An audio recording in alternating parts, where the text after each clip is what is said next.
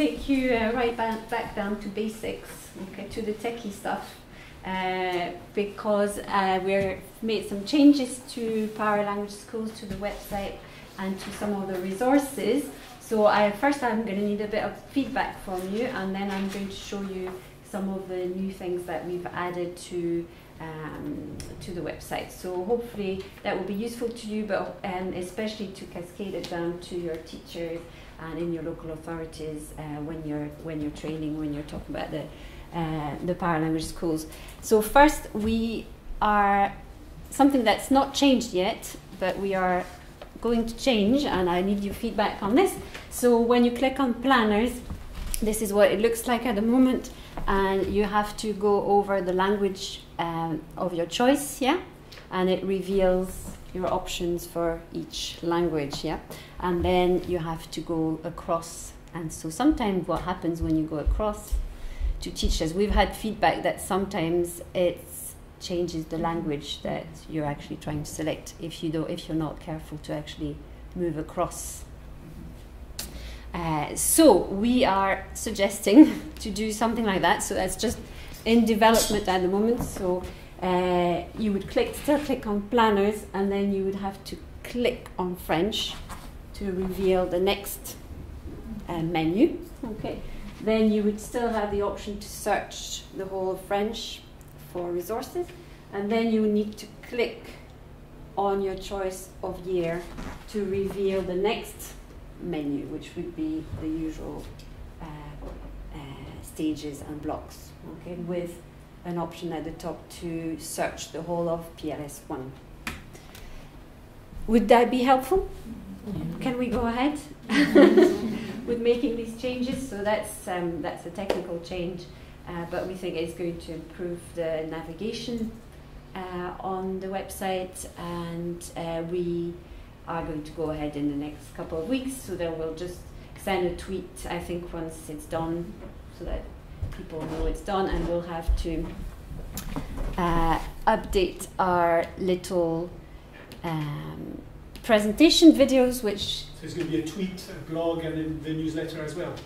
In the next newsletter.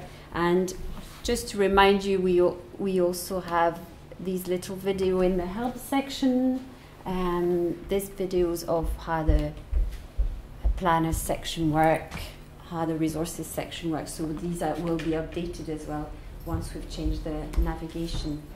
Okay, but I wanted to show you as well that we do have help for teachers if they are stuck.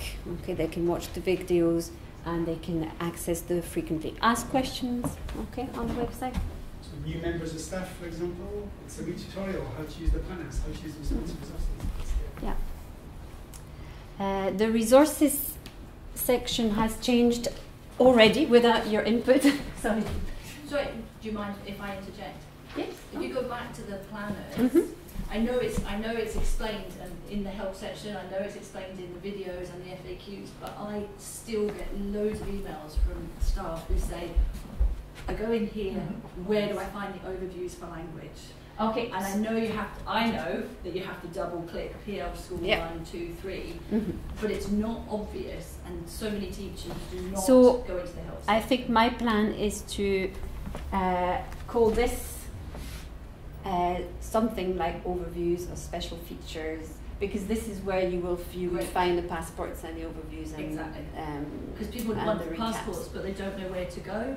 So if that was across the top there. The problem with this is on menus you have to keep your titles short. So that's the next little thing we need to discuss, is how do we make it obvious that's where, so maybe special features we can maybe discuss.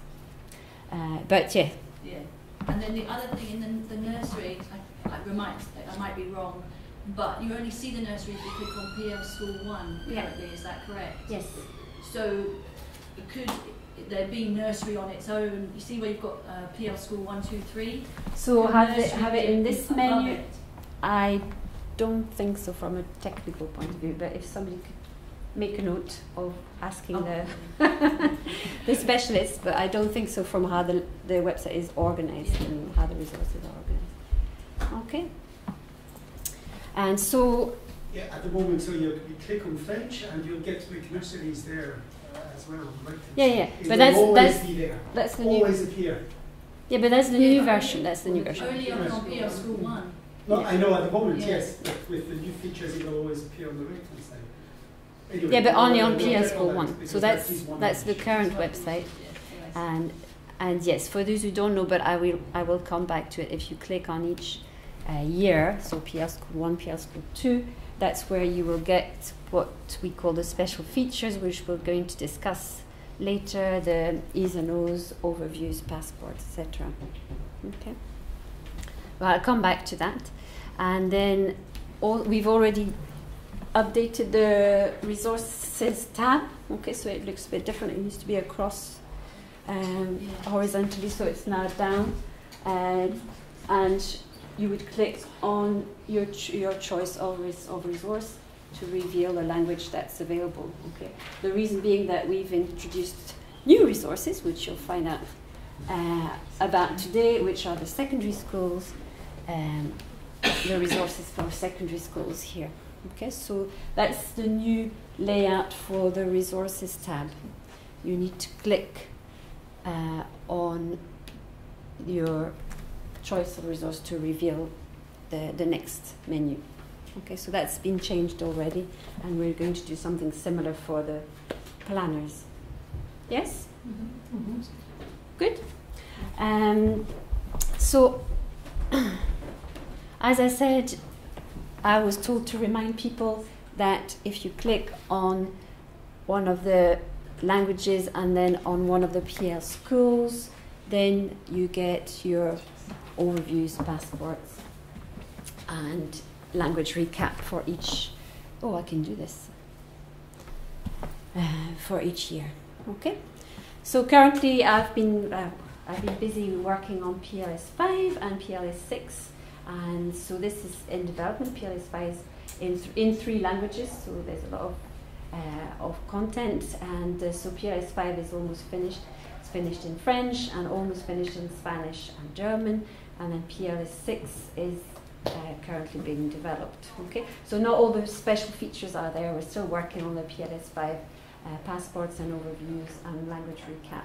So that will keep being added as and when they are ready. And as always, please tell your teachers to always use material from the website, not something that they downloaded a year ago or 2 years ago. Okay, because we refresh our resources and things when we see somebody tells us, oh, there's a sound file that doesn't work, we change it, we put it back. We can't tell the whole world, okay?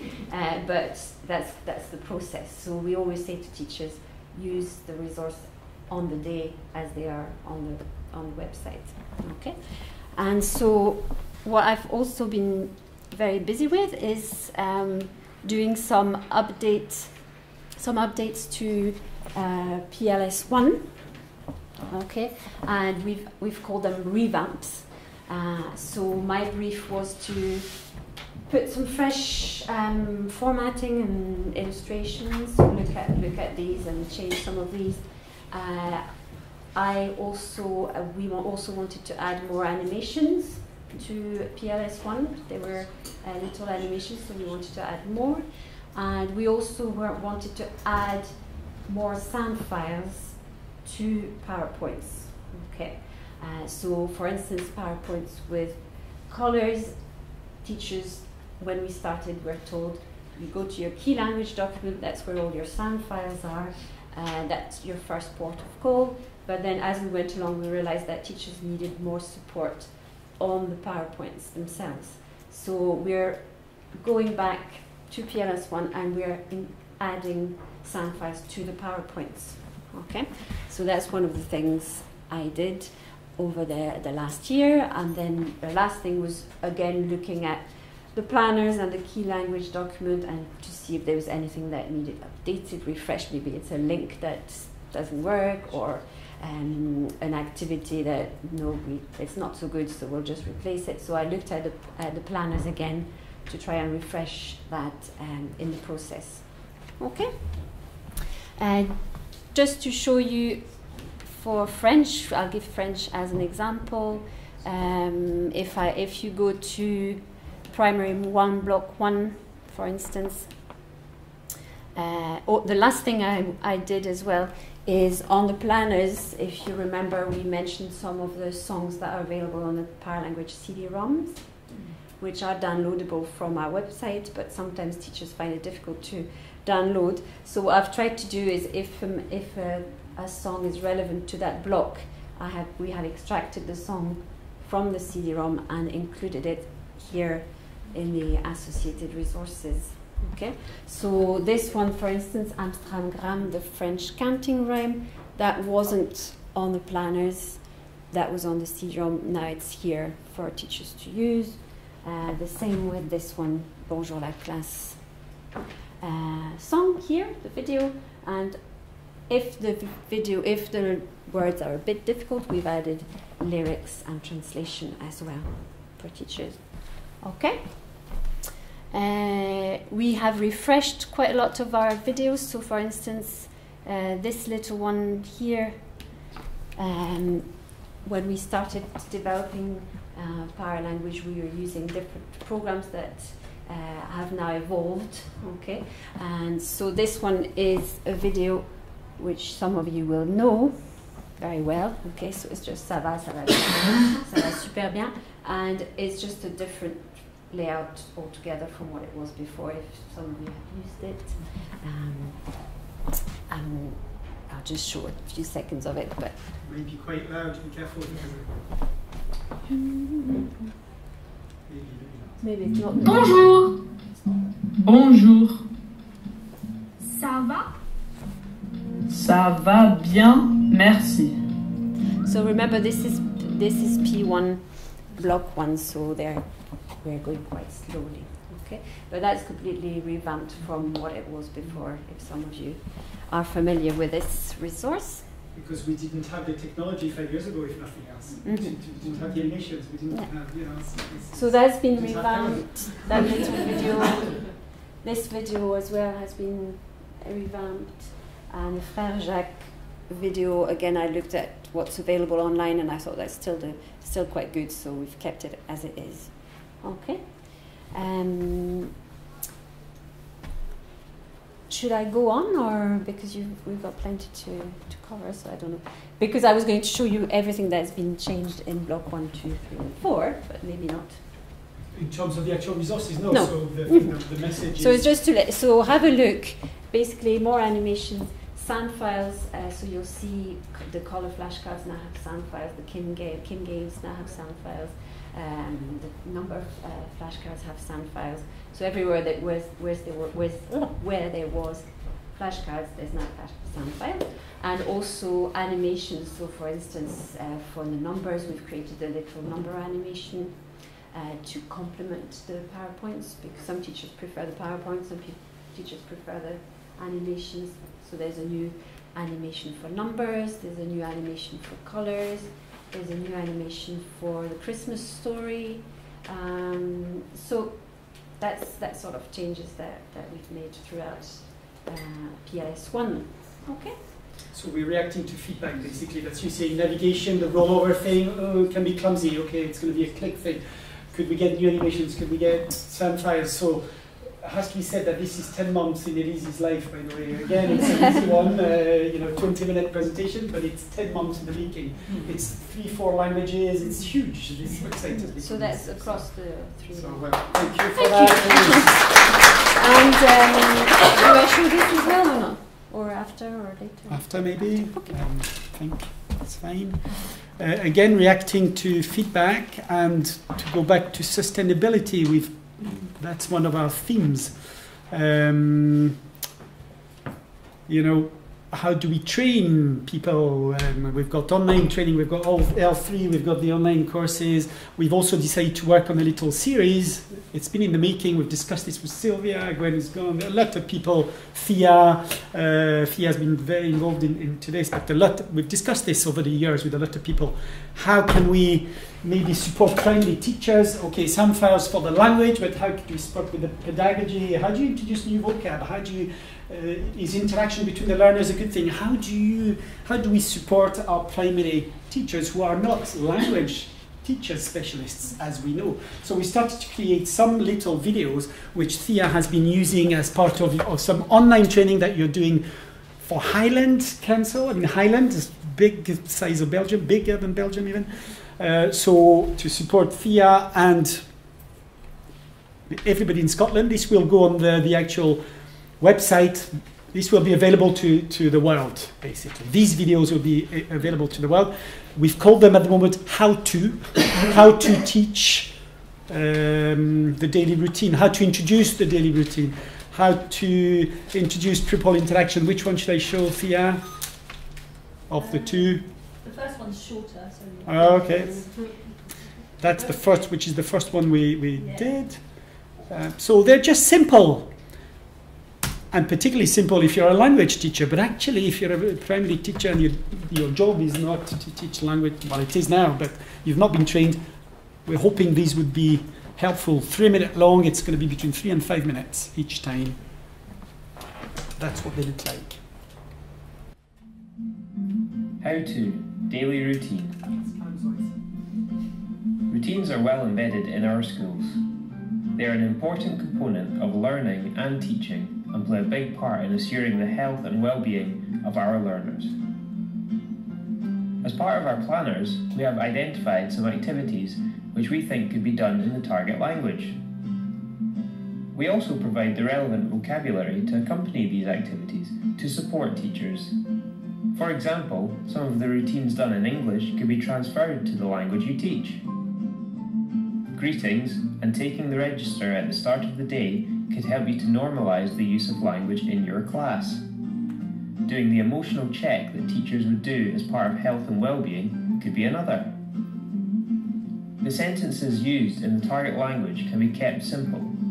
For example, in French, teachers could use the sound files provided in the planners and create a little routine along the lines of Bonjour tout le monde, je fais l'appel.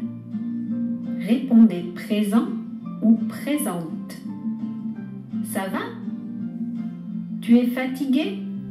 As learners become more confident and have more language, the day and the weather can also be presented in the target language using the flashcards provided.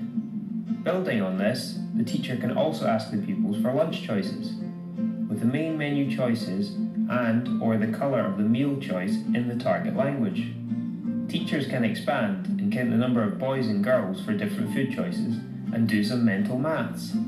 Classroom language and instructions for games are also part of the daily routine. We have adapted call and response phrases that teachers use in English, such as 1, 2, 3, look at me, 1, 2, we look at you, which in French can be 1, 2, 3, regardez-moi. with the learners replying 1, 2, avec les yeux.